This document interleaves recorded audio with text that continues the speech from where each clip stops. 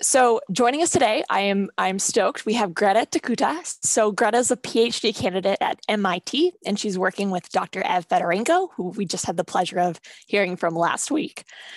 Before MIT, though, Greta received her bachelor's and master's degrees in molecular biomedicine, which is cool, from the University of Copenhagen in Denmark. And we were just talking about earlier about how a lot of her publications have Hansen co-authors, which made me smile.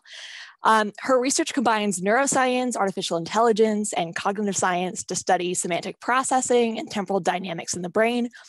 But when she's not busy sciencing and being cool on all those domains, she's also an award-winning photographer and an avid reader of magic realism books. I looked at your reading list, and I noticed your recent one was I Have No Mouth and I Must Scream, which sounds both terrifying and intriguing. That's sci-fi alley. Yeah, please, this is great. Please welcome me, or join me in welcoming Greta Tuckute. Thank you so much for the nice introduction, and thanks so much for the opportunity to speak today. I'm really excited, and nice to virtually meet everyone. So yeah, today I'll be speaking about artificial neural networks as models of language processing in the human brain. And this is a result of a collaboration with Martin Schrimpf, another grad student at Brain and Cognitive Sciences at MIT, Idan Blanc, who's now faculty at UCLA, and then two other grad students also in Brain and Cognitive Sciences at MIT, Karina Kampf and Ekbal Hosseini. And then it's supervised by Dr. Nancy Kanrisher, Dr. Josh Tenenbaum, and Dr. F. Fedorenko. And yeah, everything that I'll be presenting is obviously a product thereof. So I think for everyone who has not lived under a rock in the last couple of years, you've probably seen titles like this, basically all these papers trying to merge artificial intelligence, neural networks, deep learning with neuroscience, cognitive science, and psychology. And obviously the idea that neural networks can serve as theories of neural computation is not new. In the 80s, during the parallel distributed processing movement with these like connectionist networks, these networks were already being proposed to be like solutions to problems in perception, memory, and language, but it didn't move much further at that point. So now there's like a huge like surge in this like interest of using these like neural networks as models of like perception and cognition. So a lot of these papers mention notions such as we are interested in comparing the representations between neural networks and the brain. And that sounds great, that's exciting, but to me that also sounds kind of vague. So this brings me to the outline of this talk. And I would really like to first give an introduction to using artificial neural networks, ANNs, as models of perception and cognition. Then I would like to present some preliminary results in the domain of language.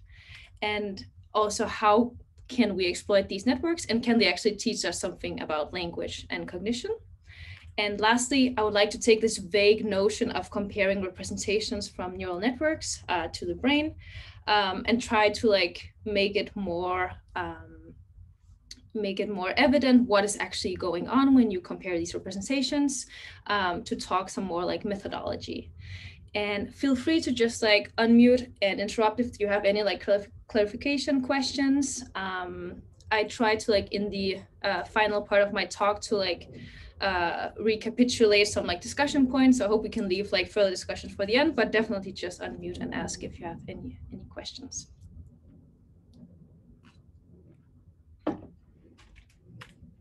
All right, so the idea of using neural networks to model perception started especially in the visual domain. So this is a paper by Yeamans et al. From 2014, where they state that they can use these hierarchical models, as we now know as convolutional neural networks, to model responses in the primate visual ventral stream. And in this experiment, they used responses from macaque monkeys from the IT, from the inferior temporal cortex, and they showed different images from various categories. And then what we see in the bottom part here is in black, the actual neural responses from the macaque brain. And in red, we see model predictions from these convolutional networks. And I think it's important to highlight here that these red traces are not just like a fitted model, but it's actually like a held out prediction on like an unseen test set. So we see these models actually do pretty well. What they also found, which is pretty interesting, is that there is a connection between task performance. And as we're like in the visual domain, then here task performance was image categorization performance. So how well some of these neural networks could categorize images.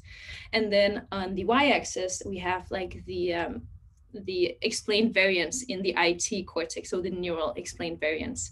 And what they found was that there was a relation between these two, meaning that models that perform better on this like image categorization task also map better onto the brain. And basically this suggests that using performance optimization can also be used to build these like quantitative predictive models of neural processing. And then I had a slide where I wanted to talk about why is this a good idea? But after some time, I changed it to, is this a good idea? And now I actually decided that we're going to leave this for the end, so I'm not even going to talk about that now.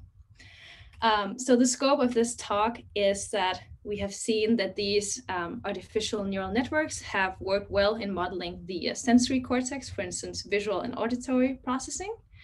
And now we basically wanted to ask, can we exploit these networks to inform us about high-level language processing in the human brain? And here, by language processing, I refer to the extraction of meaning from spoken or written phrases, sentences, stories. So this uniquely human ability is kind of an interesting domain because it bridges perception and high-level reasoning. So this is what I'll focus on in this talk. And to investigate whether you can map these neural networks with the brain, we use an approach called benchmarking. So in the top part of my slide, you can see different stimuli. In this case, because we are talking about language, these are sentences. And the basic idea is that we want to present these sentences to models and to humans. So these are our experimental subjects. So we basically want to present identical stimuli to the models and to humans, and then see how do the internal representations compare. So in the lower part of the slide here, you can see that we present some sentences, we extract model activations, and then we want to compare it to the neural recordings from the human brain. And I'll go more into depth of that. So to start out, I'm just gonna talk a little bit about the human system of interest in this particular case. And here we're interested in the core language network. And yeah, I heard that Dr. F. Fedorenko gave a talk last week. So to the ones who were there, you probably already know a lot about it. But just a quick recap. The core language network is a set of left-lateralized regions, mainly like the frontal and temporal part of the brain that support high-level language processing. And this is beyond like the low-level auditory and visual perceptual stage. And the way we define this network is by using a contrast. For instance, an fMRI, it can also be applicable to other modalities. So a contrast between sentences and non-words. So by doing this, we want to define like these participant-specific functional regions as the core language network, because as Dr. F. Fedorenko has shown previously, there are like a lot of inter-subject anatomical variability, especially when defining these regions. So it's probably suboptimal to just like define them in like a anatomical stereotactic space. So these are functionally defined. So in our particular work, we used a data set. This was our main data set, which was an fMRI data set from a paper, Pereira et al. From 2018. And in this paper, subjects were exposed to visually presented sentences. So in particular, 627 sentences. And we had 10 unique subjects. corresponding to approximately 13,000 voxels in each subject. And by having this data set, we can construct a stimulus response matrix. Here, the stimuli are sentences, and the response are the voxel responses from the human brain. So in this case, we would have these like 627 sentences as the rows in the matrix, and then columns, we have the voxels across the participants. And this is like a small example of some of these sentences. Beekeeping encourages the conservation of local habitats. These sentences were all like naturalistic sentences. They were kind of like Wikipedia style. They were spanning like a broad range of topics and were presented in like small passages of like 3 or 4 sentences within like the same topic. So now we talked about the human data set. So I'm just gonna briefly talk about the models that we were interested in. And in our approach, we actually investigated 43 diverse state-of-the-art artificial neural network models for language. I'm not gonna go into like a lot of depth in like describing these models. We can talk about it later if somebody's interested. But briefly, we had 3 categories of models. One is the embedding type of models. I guess some of you are probably familiar with like GloVe and Word2Vec.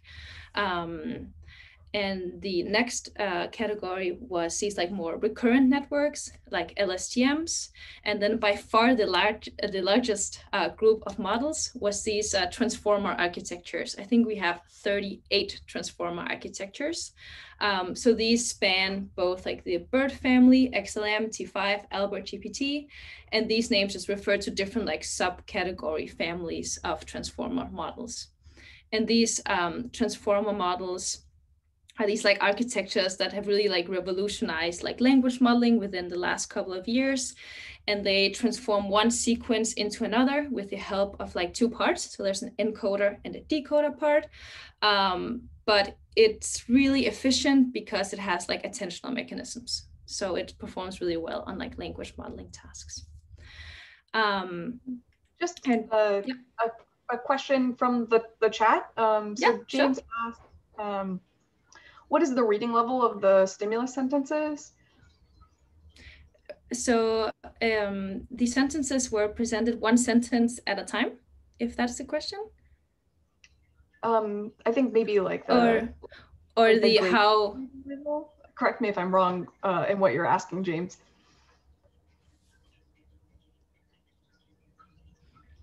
If it's the reading level corresponding to like how difficult the sentences are, I actually don't know exactly which like metric I would like classify that as.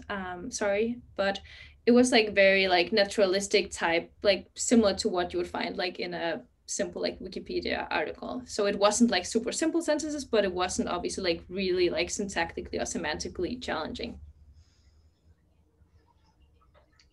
Awesome. I actually also had a question about these language models. So forgive me because I am, kind of new to ANNs in general. So I'm wondering like what this like attentional like component is that you were talking about. And like, I think last year we did, we had some exposure to like the Word2Vec like models, but like where is the attention coming in this type of model? All right, that's a good question. So in these like transformer models, you have like these like 2 structures, like the encoder and the decoder, and the attentional mechanism comes into play that the model kind of like says like skims through like a sentence, find out what are like the important things to focus on, and then kind of like passes that through the network. So you always like know, oh, now this particular part of the sentence is of interest, and then continuously like updates its like embedding to like optimize the performance. This was like a very short explanation because these networks are wildly complex. That makes sense. But actually, thank you. But actually, this slide was on like the objective function on all these like language models, which is, what is language modeling? And I just like illustrating that here, which is basically a task of predicting the next word or character in a document. So what all these like language models try to do is to maximize the probability of seeing the next word or minimize perplexity. And perplexity here is like, you know, kind of like a value of like surprisal. So you want to be like as little surprised as, you know, possible when you like model these things. And just like another short comment, if anybody's interested in either reading or working with these like transformer models, then this library called Hugging Face Transformers is incredible in terms of implementation. And they also have some really good like guides as to like, what do they do? How can you extract a perplexity metric? How can you tokenize? It's like they have really, really good resources for that. So I can definitely recommend. So a huge shout out to these this library, because some of these models, as you can probably imagine, are both like wildly complex and really hard to implement. So they really made this task much easier. And last comment about the models is that we kind of like had two goals in mind by choosing these models. The first one was, you know, can these models even like predict neural responses? And the second one was, do they predict differently? Can we distinguish them? Like, is there any difference between them? Cool. So now we have an idea of like the models and the human recordings. So now an important point is, well, how do we want to compare these things? And to do this, we want like a proxy for like a similarity score. And on the left-hand side, we see, again, sentences as rows and model activations as columns. The model activations depend on exactly which model you have. And then we have the brain recordings in red here. And what we chose to do, I would love to discuss this like further in the end of the talk, because there are many ways of doing this. But the way that we did it was to fit a linear regression. So just like a simple linear regression from the model activations to the brain recordings. And then what we do, we fit this model on 80% of the data. So it's basically like a k-fold cross-validation, like a 5-fold. And then we have like a held out 20% model activations. And based on this, we try to predict the brain responses. So this refers to like an encoding approach where, you know, if you think about it, you are kind of like trying to ask, you know, how much neurally relevant information is present in these like distributed model activation representations. And then when you have a predicted a brain response, you can basically just measure the Pearson correlation, like an R value, between the predicted and then the actual brain response. And that is what we denote as our like similarity score. And then a thing you're like, well, which granularity does this happen on? Like, what do you fit it on? And yeah. Sorry to interrupt. So of course, go ahead. The last slide. So I wonder because there are different models. So I wonder this model must have different like number of units, because you calculate the weight of this unit. So I just wonder if they have different number of units, or they have actually approximately similar like layer or units. That's my first question. And also another question is, do you mean the cross validation? Do you held out the subject or still mirror? Right.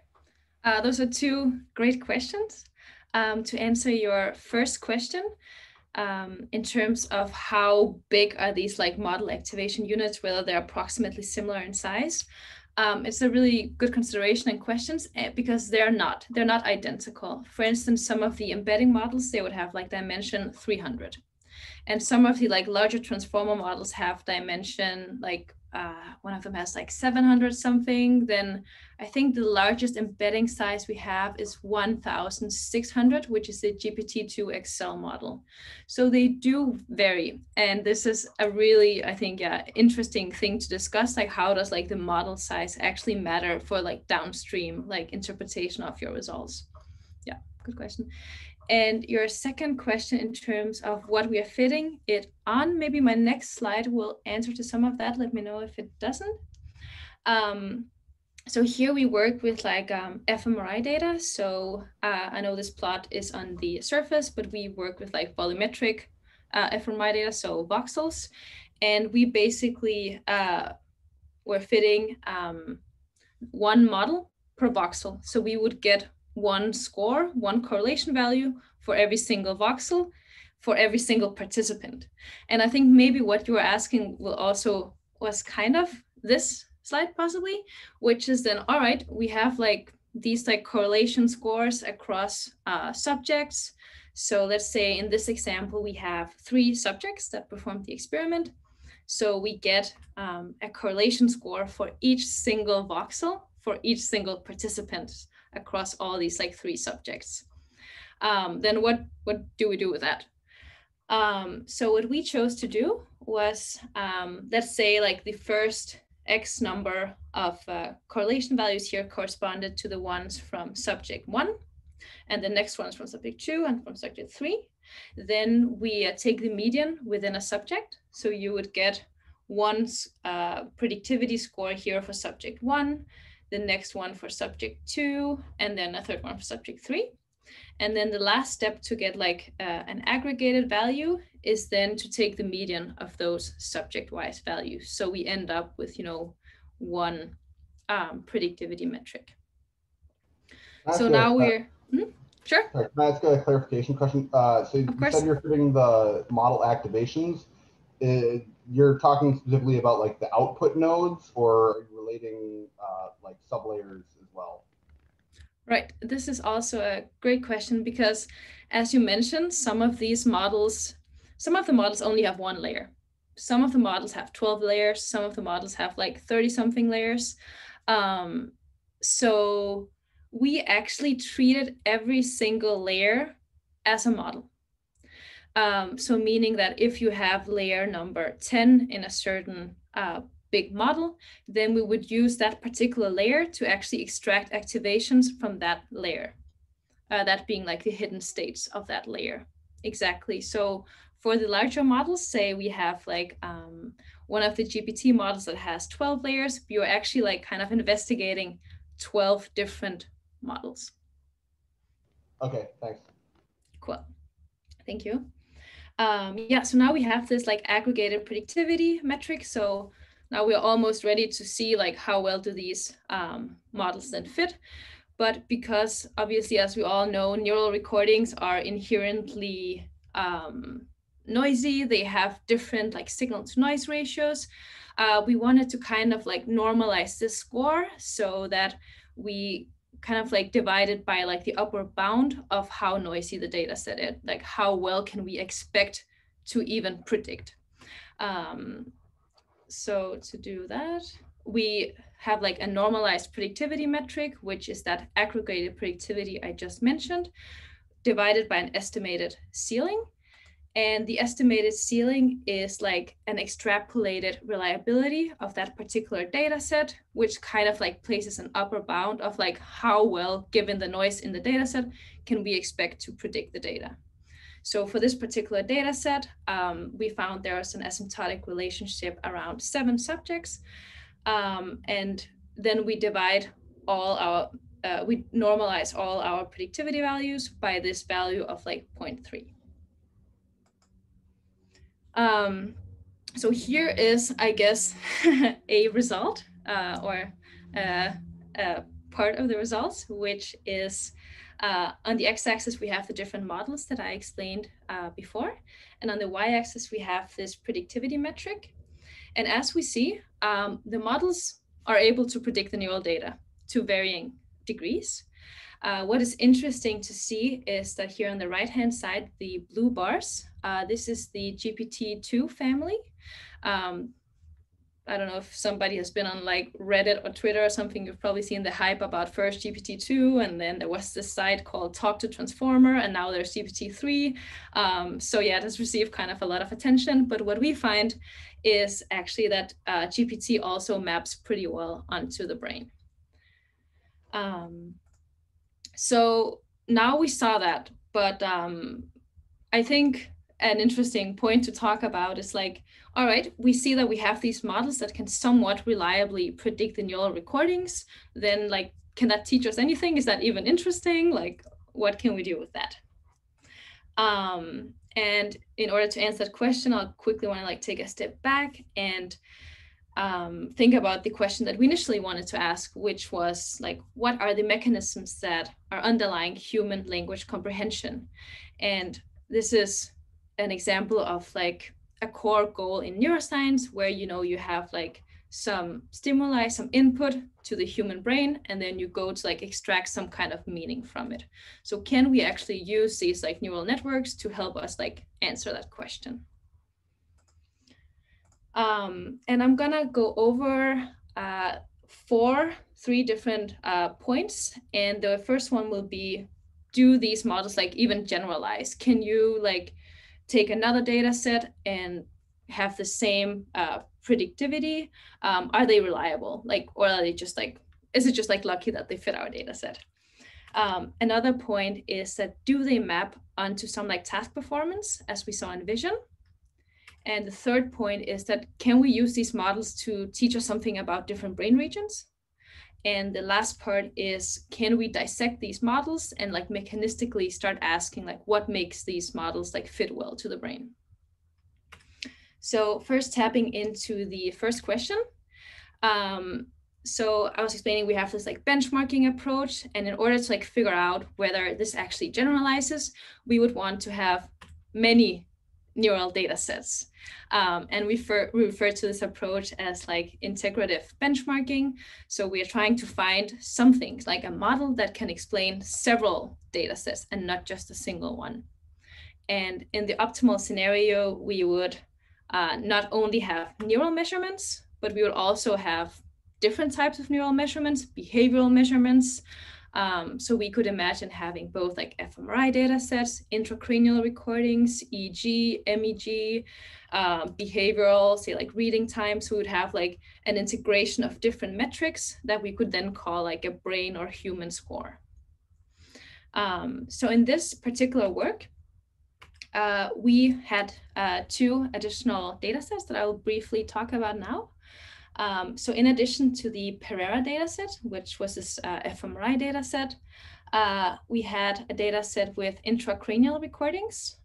So in this case, we had 5 subjects who read pretty simple sentences, 8-word long sentences, presented 1 word at a time, given like the increased temporal resolution of the ECOG responses. And then next we had another fMRI dataset, which was different from our first fMRI dataset in the sense that here subjects were reading stories. So it was not like fixed sentences. It was literally just like a story, and it was also presented auditorily as opposed to visually in the Pereira paper. So this data set, which is from Blank et al. 2014, here we also had 5 subjects, and then they were divided into like different story fragments that we were then trying to predict. And as I mentioned, an interesting thing to look into is like how well do these like predictivity scores then correlate across data sets. And the first plot I'm showing here is kind of an easy, like slightly easier, more simple comparison, because in the Pereira data set that I've been talking about the last 15 minutes,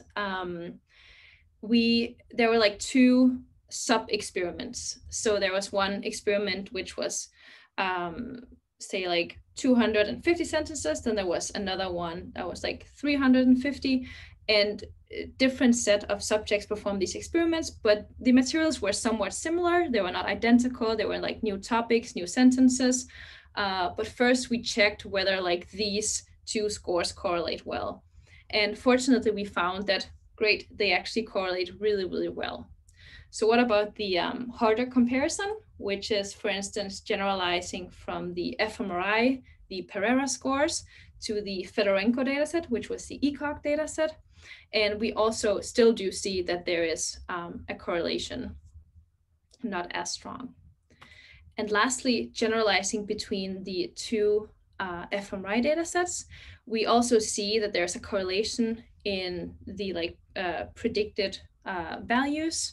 Yet it's interesting to see that in this other fMRI data set that consisted of these like naturalistic stories, it was generally predicted lower than our other data set, which could be due to several reasons. Because maybe some of these models like lack this like long range context, or other reasons that we could discuss too. So all right, there's some generalizability. Obviously, in the optimal scenario, we would have many more data sets, and they provide different, strengths to like validating this approach. So next, a question about generalizability. Yes. Does this, and maybe there's like something here that like maybe there would be identical, but if you train it the opposite way, like say you train it just using the blank data set, right. is the relationship the same, or is it stronger perhaps? So say you would train these models just on one data set, and then you would try to generalize to other data sets. Yeah. That sounds really, really hard. I wish that was possible. No, I think what you're pointing out now is like an ultimate goal for sure, that you would predict on something, and then you would take another data set that's completely independent, and then you would basically use that as like the held out thing. That would be incredible. But from, I think what we have seen is that it is actually still a quite challenging task. So we are cross-validating across sentences, but if you start cross-validating across like larger chunks of data, so you say you pick out like 8 sentences or like a full topic, and then you want to generalize that within the same data set, it's definitely harder than just sentences. So ultimate goal, yes. I guess maybe a follow-up to this, kind of pushing the limits here potentially, but like, so you have like, these like cross domains, like visually presented, then auditorily presented, but have you considered using like, I don't know, say like a movie data set where like there is auditorily presented word stimuli, but there's also these like rich visual components that are happening that are also kind of creating meaning for the subject, and then feeding just the text to the model. Right. No, I think this is a really interesting point, and I'm actually very, very interested in this like multimodal perceptual integration. Yeah, I would love to do that. So we haven't looked at it at all. I've been thinking a little bit about like how one could do it. There are like certain models, language models that are trained on visual input. I think I've mainly looked at like image type of networks. So they learn to like look at an image, extract like a visual embedding, and then you go from a visual embedding to like a textual embedding, and then to predict text. And yeah, I've been like pretty curious as to, can you use that embedding to then predict the language responses? Because we always, or like most often, encounter language in context with other modalities, right? So there should be some really interesting link there. Yeah, this is something I'm very interested in pursuing further, for sure. Thanks. Cool, thank you. So yeah, now I'm just gonna briefly talk about task performance. And just to remind us, in the visual domain, we saw this like pretty interesting link between like image categorization and neural predictivity. And now we can ask, is there like a similar link in language? And as I briefly explained earlier, in language modeling, we use perplexity as like a metric. So the lower perplexity you have, the better your model is performing on this next word prediction task, which is the goal of language modeling. So we looked at here on the x-axis, we have this like perplexity metric called like a next word prediction benchmark, which is on a data set called Wikitext2, which is like Wikipedia articles. So basically asking how well can these models like predict the upcoming word in this like data set. And here, notice the axis is flipped. So lower is better and is on this end. And on the y-axis, we have these like 3 neural datasets aggregated. And what we find is that there's actually a relationship between the performance of these language models and then the neural predictivity. So one might think, all right, that's cool, but maybe, you know, these, you would take any metric maybe, and maybe it would just correlate. Like maybe this is just like a lucky coincidence, right? So what we did was that there is like a suite of like language evaluation tools called GLUE, which stands for General Language Understanding Evaluation. And this like, they have like different benchmarks for testing different sentence understanding tasks. An example could be like negation, like lexical entailment, analyzing like the sentiment of the sentence. So then we tested whether our neural predictivity was like correlated with any of these tasks. And we actually found that it was non-significant. So therefore we see that there is like a selectively, like the neural response selectively correlates with this like performance on the next word prediction task. So this might suggest that optimizing for these predictive representations could be like a critical shared objective goal of both biological brains, the human brain, and then also artificial neural networks for language. Next, I would like to pinpoint whether we could possibly use these models to teach us anything about brain regions. Because in vision, you know, there's like somewhat like a coarse mapping of like the different processing. You go from V1 to V2 and so on. And there's even like anatomical data on that. So there's like somewhat a mapping between function and anatomy.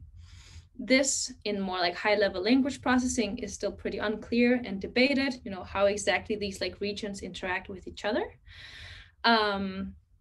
So basically, like, can these like models like guide us towards maybe understanding what different regions of like the language network are doing?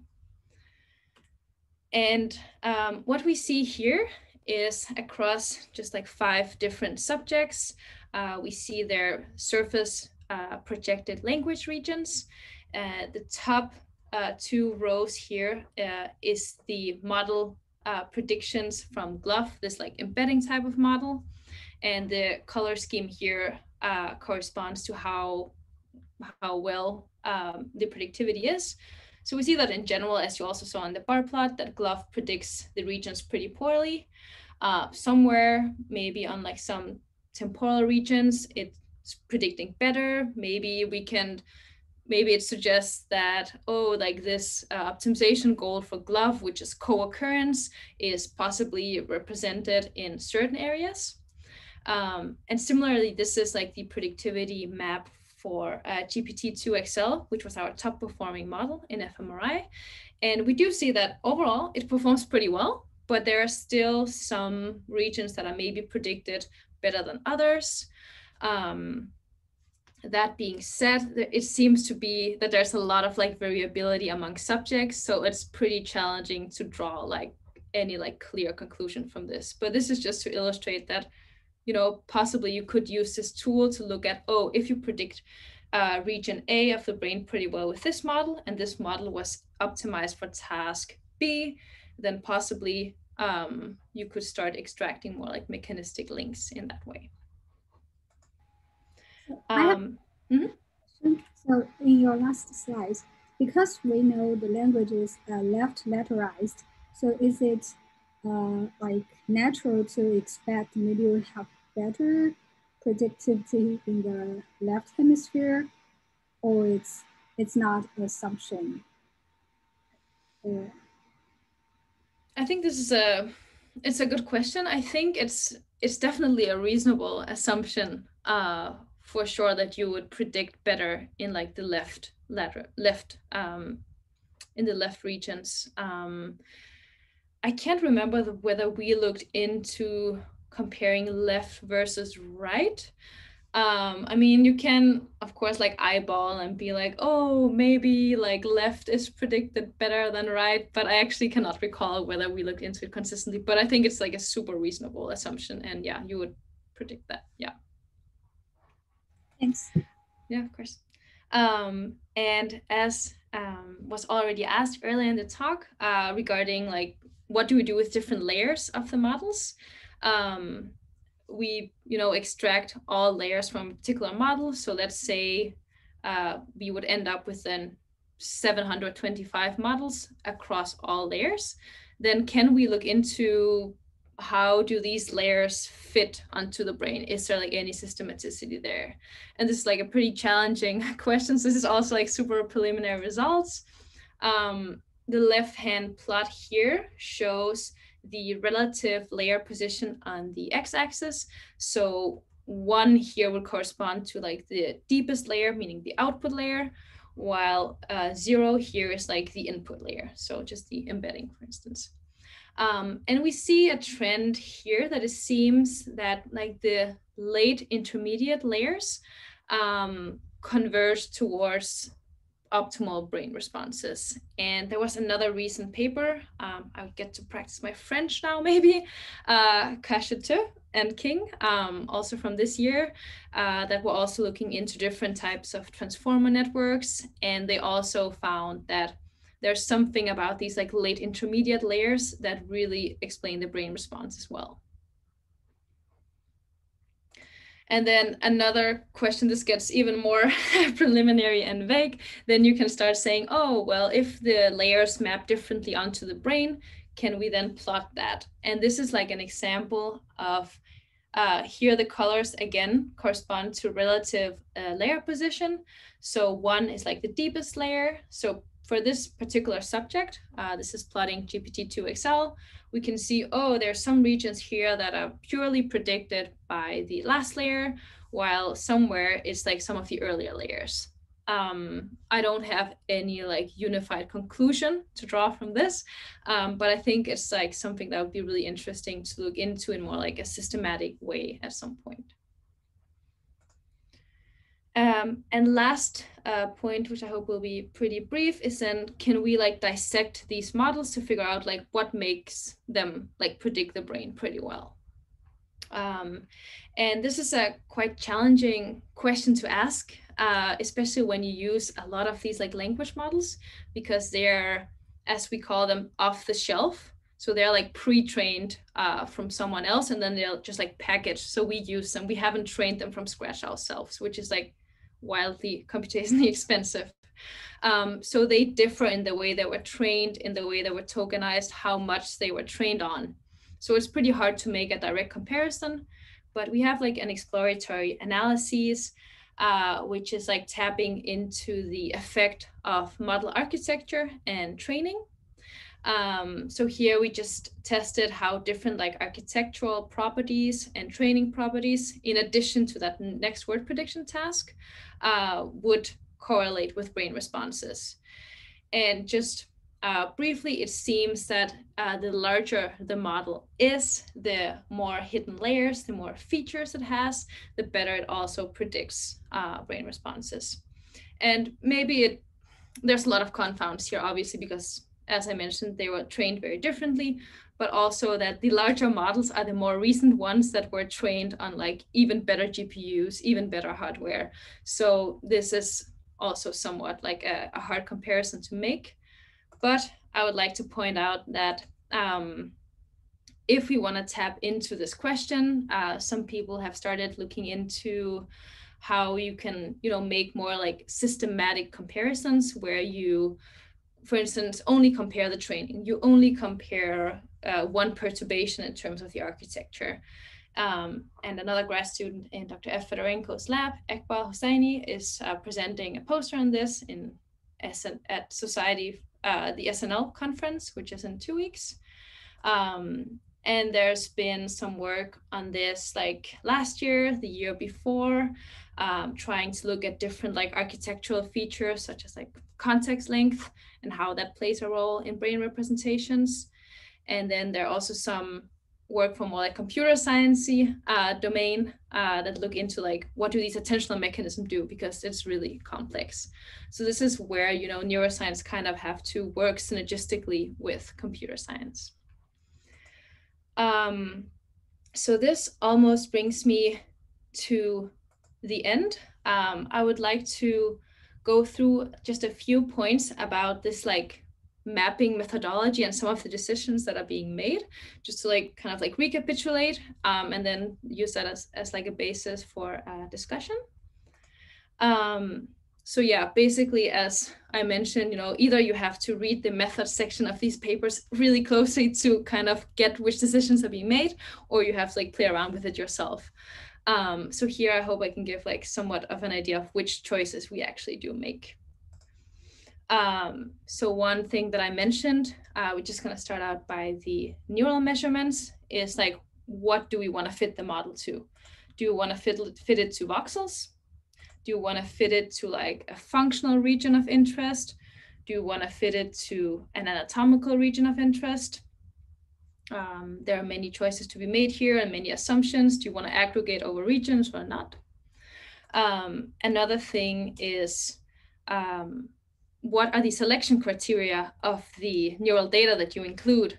There are some papers that have criteria of if you include certain voxels, then we want them to be very stable over representations, or that you already like pre-select maybe like voxels or like neural data that already is just, you would already expect it to do well given some circumstances. So I think that's an interesting thing to keep an eye out for. Then there's the normalization that I mentioned earlier. Like, we have noise in all neural data. We have to figure out what to do about it. In cognitive neuroscience, there seems to be no unified or like accepted way of doing this. So, you know, we just estimated like a signal to noise ceiling and divided everything by that. You could do this in many different ways. Next, in terms of the similarity score, as I explained, we used our like regression fitting model, where we have like an encoding model where we try to predict the brain recordings, and rooted in this like encoding approach is, you know, the view that the brain is like processing information and we want to encode and like decode information from it. So one could also go the other way. We could do decoding as well. And another metric which is also sometimes being used is representational similarity analysis, RSA. So here, instead of fitting regressions, you basically create like these similarity matrices. There's like a symmetric matrix, where instead of looking at actual brain responses, you're looking at similarities of responses. And the reason why some people really like to use these is that intuitively, if you assume that you have a computationally accurate model of the brain, then you would also assume that the patterns of similarity between the brain activations and then the model activations would be similar. So that's like the underlying assumption here. And we actually looked into how our data generalizes to this representational similarity approach. So on the x-axis, we just have our normal encoding approach. And on the y-axis, we have using these like dissimilarity matrices. And we do see that there is a correlation, so that's fortunate. And next, if you choose to use this like encoding or decoding approach, then obviously you're fitting some kind of regression. We just chose a simple linear regression, but this, no one says it has to be a linear regression. It could easily be like some simple nonlinear model. It seems that this like linear readout assumption is widely accepted in like cognitive neuroscience, but often neural computations are nonlinear. Maybe there's nonlinearity when you record like the fMRI bold response. Maybe there's nonlinearity in the fact that you aggregate over brain regions, or you have like successive neural computations. So that's another assumption that you have to be aware of. Another thing, which was also a great question that was being posed earlier, is about, these models have different number of like activations, right? They have different number of units. So you could maybe just expect, all right, the larger the model is, the better it would just fit any data. So I think it's interesting to look into dimensionality reductions. You say, all right, let's reduce all model activations to a set size. Or fit a model that penalizes, so like regularizes, like as a rich regression, for instance, where you would like regularize the weights. And yeah, this also brings me to like the third point here, which is if you start choosing like a rich regression or some nonlinear model, then you have to tune some parameters. Some papers in this field use rich regression, and sometimes they like tune, there's one hyperparameter in a rich regression, the lambda value, and then you can like cross-validate and find like an optimal value. Is that fair? If you cross-validate enough, maybe you can fit anything. Should you just set a value? Should you, which assumptions are being made here?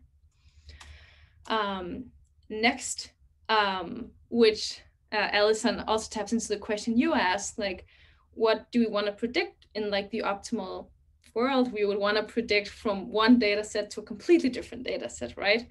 And we would want to do more than just predicting between words. We'd want to do more than just predicting amongst sentences, and more than just passages, right? Like we would want to like generalize as much as we can.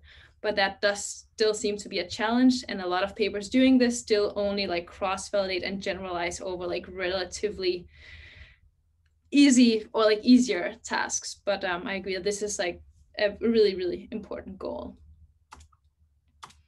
And next, you have to like figure out like what do you compare it to? What's the baseline, like what's like any baseline performance of this?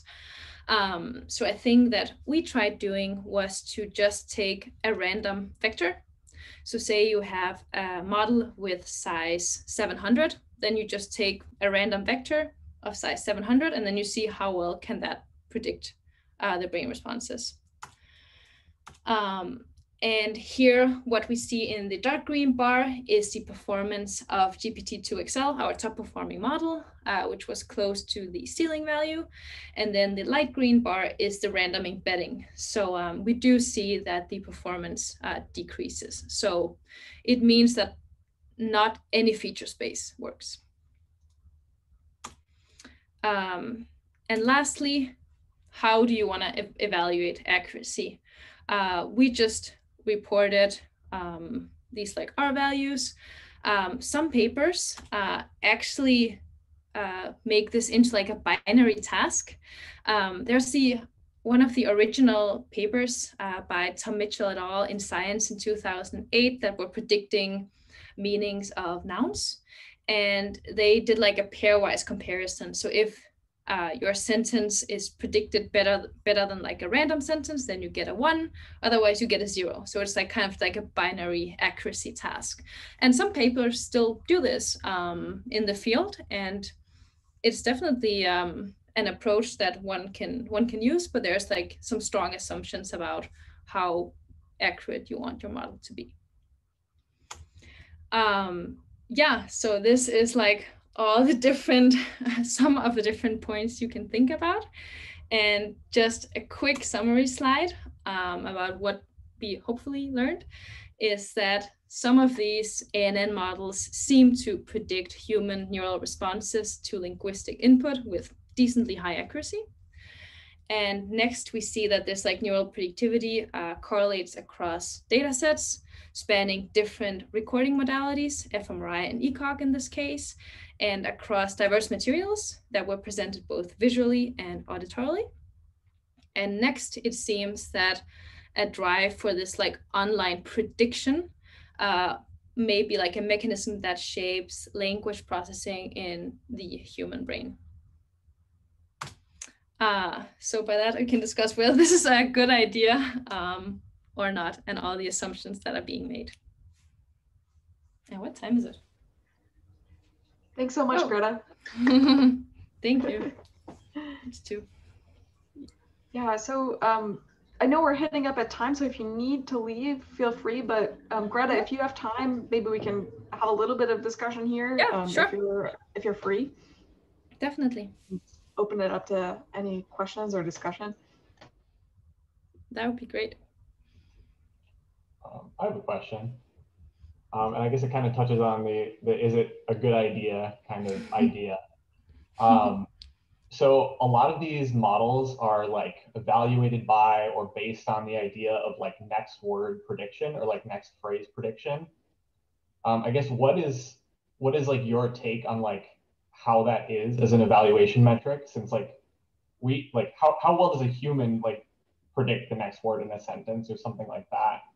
And I guess continuing from that, what do you see as like being the next step forward for abstraction away from something like next word prediction? Like, do you think it's something more like multimodal, like Allison was kind of touching on?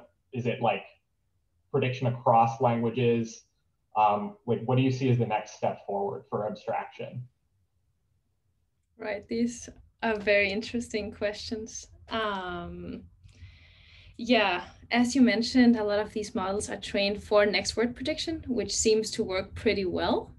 But what we have also seen in like all the like computer science, natural language processing community is that even some of these models, like the GPT models that do really well on predicting the next word within a sentence and maybe within sentence 2 and 3, they start really falling into some like traps in terms of like context and semantics. So it seems that, you know, this abstraction level to a certain degree is still lacking. So one thing is that synergistically with like computer science, we need to develop models that generalize better, are more robust, and can perform better abstractions.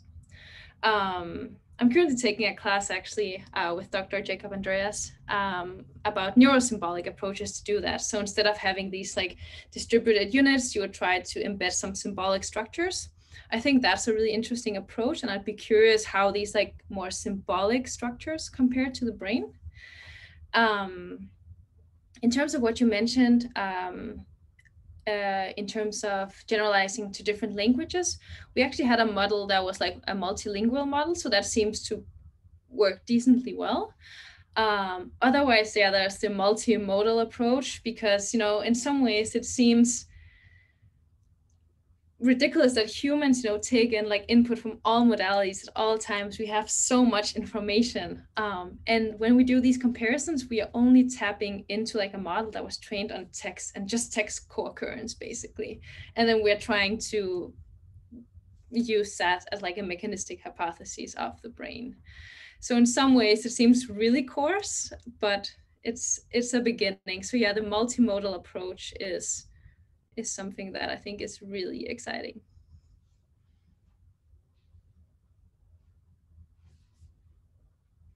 I can also mention another thing that I'm really excited about in terms of like abstraction, which would be that, say you have a model that predicts the neural response pretty well.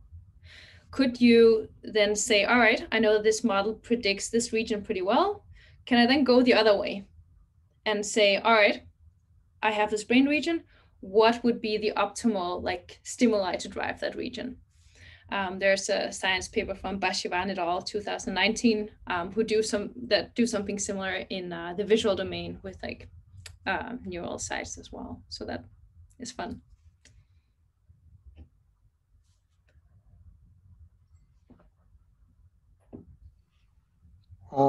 Thank you for the very interesting talk. I have maybe a naive question, but let's say that maybe in a dozen years or something, we had some sort of model that perfectly predicted the neural responses to language or had perfect generalizability. To what degree could we then look at that model as an explanation for how the brain mechanisms are working? So like, does the architecture of that perfect model, how do we bridge that gap to explain the neural mechanisms? Right, thank you. This is definitely not a naive question. I didn't talk a lot about interpretability, actually. And this is something that is, for some people, really crucial, and some people really don't care. It seems there's like two alleys, right? One alley is like, all right, we just need to maximize predictivity. It doesn't matter how the model looks like. Let's just like engineering-wise maximize predictivity. And there's the other alley who are like, oh, but we wanted to, if we wanted to serve as like a mechanistic hypothesis of the brain, then we need to have like a somewhat biologically plausible implementation. And right now we are not doing anything that has to do with biological plausibility. These architectures that predict well, it's so unclear how they even map onto different brain regions, different processing stages. It's really, really challenging. So as you say, if we at some point have a model that has great abstraction, is like robust, predicts like the brain pretty well, then a next step would be to say, all right, I know that in this part of the brain, we have X number of connections, or the connections go this and this far.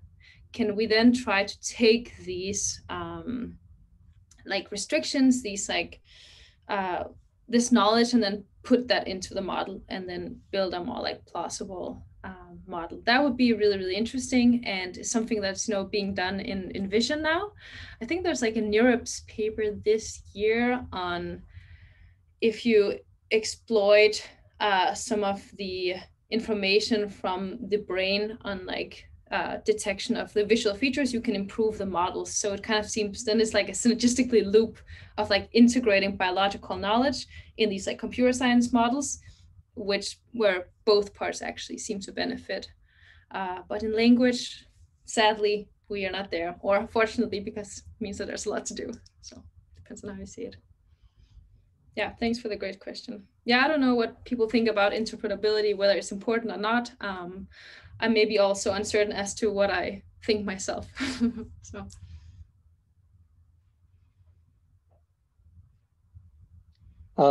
Right now, if a model like the GPT-2 is doing the best at predicting, are researchers right now able to suggest that there's similar mechanisms going on? Like how valid do you think it is to be making those kinds of conclusions, like what you were saying about the brain's implementing this optimal prediction thing maybe similarly? Right. Yeah, that's a great question. I think we can start extrapolating on a very high level. We can't extrapolate on like the low level mechanisms of the model. But what is interesting is that these transformer models that perform really well, what is like new about this transformer approach is that they have these attentional mechanisms. And if you think about it, like in the human brain, what we do all the time, and what makes a large part of what makes humans intelligent is that you're always constantly able to figure out, what do I want to focus my attention on? That's what makes me like not think about what's going on like outside my window or whatever, right? So in that sense, like you can start creating these links on like a very high level, which is interesting to start thinking about, like, oh, attention matters, like online prediction for the next meaning to occur is important. And yeah, no, I think you can extrapolate some interesting concepts, but on the lower level, it's still really challenging. I have a question. I don't know if you know about if anyone use this artificial neural network and combine with developmental studies, like maybe we can use some simple network on the models and then gradually increase the complexity and sophisticated units into, and then can predict the dynamic changes of the brain. Is that possible, or do you know anyone is doing that? That would be incredible, and I don't know anyone who's doing it. So if anybody is working with language development, then email me. I actually don't know about anyone doing that, but it just seems like such a clean approach, or like somewhat clean approach, besides the fact that I heard it's really challenging to record neural data from infants. But if we look away from that fact, it seems like obvious, and oh, could we fit simpler models without different mechanisms to like earlier developmental stages, and then later on move on to complex stages, and what actually changes? That would be a really interesting research program that I think one could work on for like the next 50 years probably. Another thing in that alley in terms of development, which I think is interesting, is these like language models are just like trained on like massive like corpora of text. But I think the field of like curriculum learning, as it's called, is pretty interesting. So you would like first feed, say, like X number of like the most frequent words to the model, then repeat them a lot of times. Then you like build on to like a next stage, and kind of like trying to mimic how like humans do learn language to make these models more robust. There's some work on that. I'm not like know that much about the field, but I think that's an interesting approach too. Yeah, development is cool. Thanks. Thank you.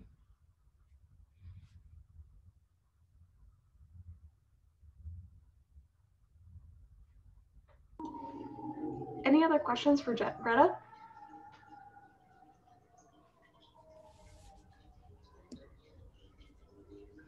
No, you guys had some really, really great questions, both like throughout the talk and after. So I think these are some of the like large issues we have to consider.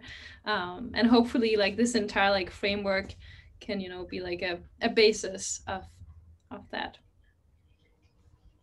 I feel like this is really cool, and I feel like you have like a lot of work cut out for you. This seems so generative. Like there's so many options to go here. You have like your whole career like filled automatically. There are so many things to do. So many things to do for everyone. Yeah, it's an interesting time for sure. I feel very grateful. I think I'm gonna stop sharing here, but yeah, definitely feel free to like reach out, or if you're interested. Well, speaking of gratitude, I just want to say thank you again. This was an amazing talk, and very interesting. Just join me in thanking Greta. Thank you so much. This was really fun. I appreciate it. And have an incredible weekend. Thanks. You too. Bye, everyone. Thank you.